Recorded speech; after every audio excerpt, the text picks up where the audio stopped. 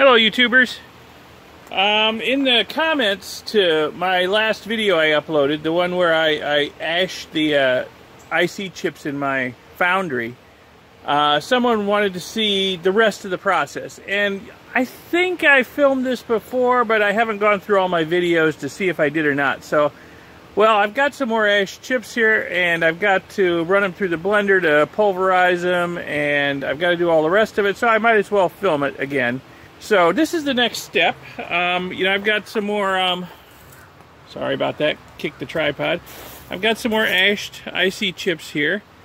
You know, they look pretty dark, but if you break them open, they're white on the inside. They've been thoroughly oxidized. Yeah. So what I'm going to do is I'm going to run these through this blender here. It's going to be mostly ash and bits of metal and a little bit of silicon gravel after it's run through the blender. So let me show you how it's done. This is just a cheap Hamilton Beach blender. I bought it at a yard sale. I doubt I paid more than $5 for it. And it works great for this, and I don't use it for anything else, so I don't care if it gets torn up. But so far, it's working really good. Yeah, the blades look great still, nice and sharp, even though they've gone through a lot of IC chips. The motor doesn't seem to have any trouble with them. So I'm going to load this up. Not too much. I don't put too much in at a time.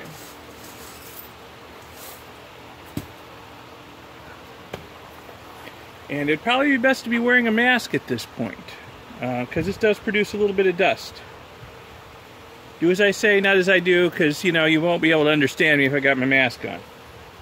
And here we go. I'm just going to use the beat button and until it can run good. It has a little trouble getting started, but...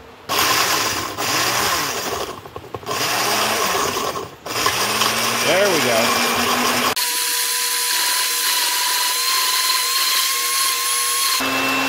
Now I got nice circulation of the powder now.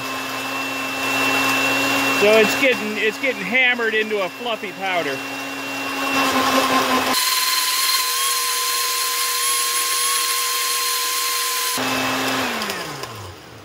There's some chunks of something in there flying around. Every once in a while a ceramic IC sneaks past me when I'm sorting the ICs out. So there might be a ceramic one in there that's getting torn up and throwing chunks around.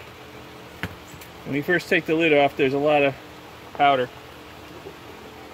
You see, that's a nice light colored powder. It's not the black charcoaly stuff I was getting when I was just pyrolyzing the chips. Now that I'm fully ashing them, that's a nice fluffy white powder. And I'm just going to dump this into this kitchen strainer over here. And stuff likes to hang out down around the blades, so get that out. And I'm going to sieve it.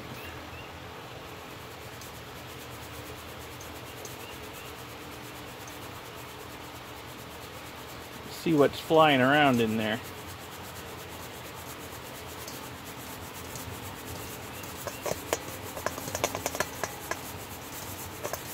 Now, the gold bond wires on these ICs, they're going to be small enough that they're going to go right through this sieve. So they're going to be down here in this white, light, ashy stuff.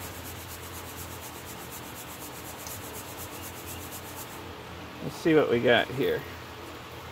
Now, that's a big chunk of metal. I don't know where that came from.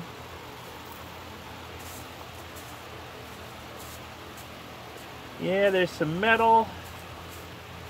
There's an almost intact die. I don't see any big chunks of ceramic IC. Though that needs to be chopped up a little more fine. So I'm going to put another load in.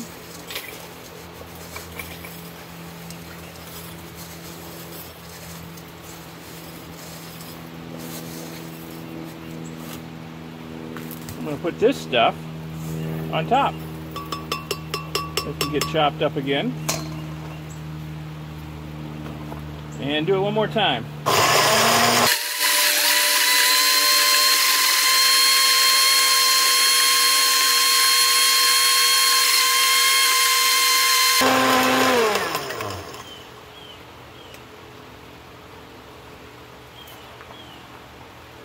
Probably don't want to breathe that dust. That's the way I'm getting back out of the way. Okay.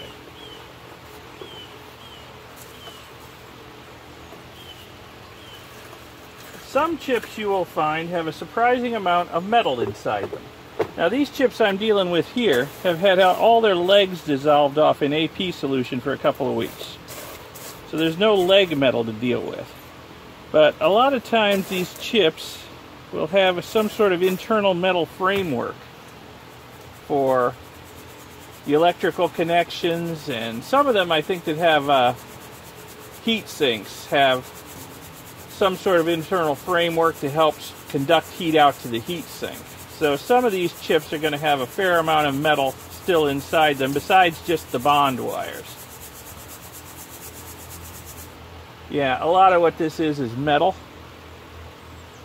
Yeah, there's a few bits of stuff that needs to be chewed up a little better. Yeah, that should go a little better. But there's a lot of metal there. Now, this stuff contains very little gold. Most of the gold, well, let me qualify that. Most of the time, this stuff is going to contain very little gold. The stuff that's too big to go through your sieve. It's going to be mostly bits of metal and bits of ceramic that just didn't get, and bits of silicon that just didn't get chewed up enough to make it through the sieve. And there's usually very little gold in it. One time, I was processing a whole bunch of old memory controller chips from probably the late 80s or early 90s. Big flat pack chips. And the metal parts inside were all plated with gold. And I was shocked by that because I'd never seen that before. I got as much gold or more out of this stuff than I got out of the bond wires, which are down there. But that's rare. I've only seen that once. What I would recommend you doing, just to make sure you don't throw away a bunch of gold, is after all this blending and grinding and sieving is over with, whatever is left that won't go through the sieve, wash it and look at it with a loupe. And if you see stuff that's gold plated, process it. If you don't, just throw it out. There'll be a little bit of gold in there, but it's not enough to make it worth your time and effort and reagents. Trust me, it's just not. So I'm going to do this one more time. I guess I might as well put the rest of this stuff in. Got to get all the little dust, because that dust is where the bond wires are hanging out, because they're small. Put this stuff back in here, process it again, and run it.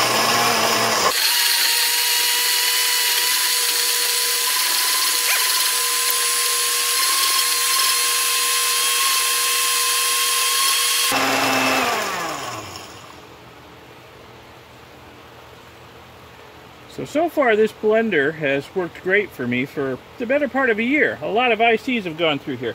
I'll tell you what today though, the motor's smelling a little warm, so it may not be long for this world. I don't know.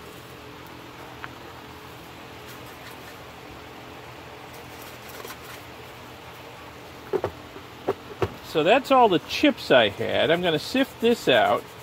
Then anything that doesn't go through the sieve is going back in here for another grind.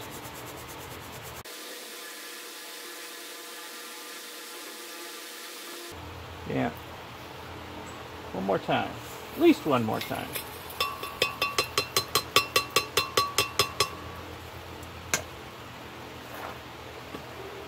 This is going to be ugly because there's a lot of metal in there and not a lot of other stuff.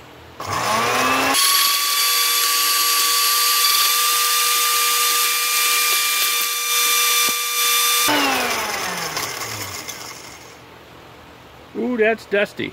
We stand away from the dust plume.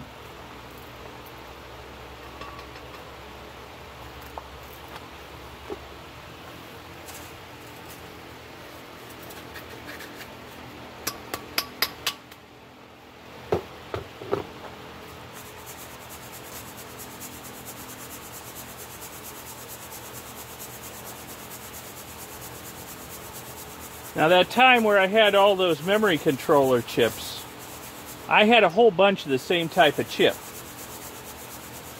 In this case, this is all kinds of chips. This is stuff I've depopulated off of all sorts of boards. There's video boards, modem boards, all kinds of PC expansion boards, motherboards, you name it. There's all kinds of chips here.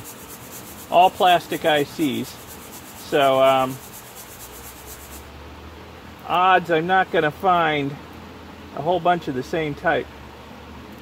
I guess that's a big die. I don't know why that didn't get broken up. Must have been down near the bottom, away from the blades.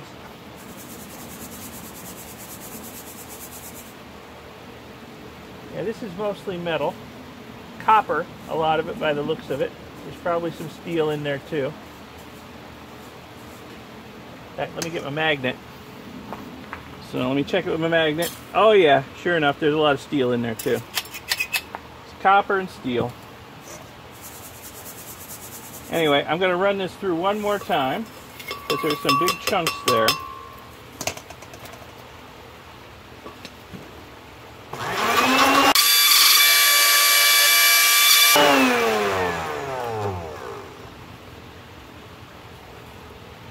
Seems like the less material there is, the dustier it is. Don't ask me why.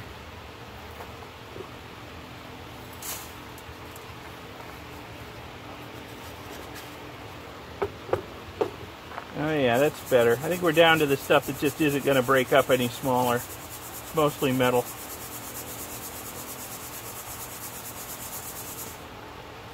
Now, like I said, you can just wash this stuff off in water and then look at some of it with a hand loop and just see if you see anything that looks like it's gold plated.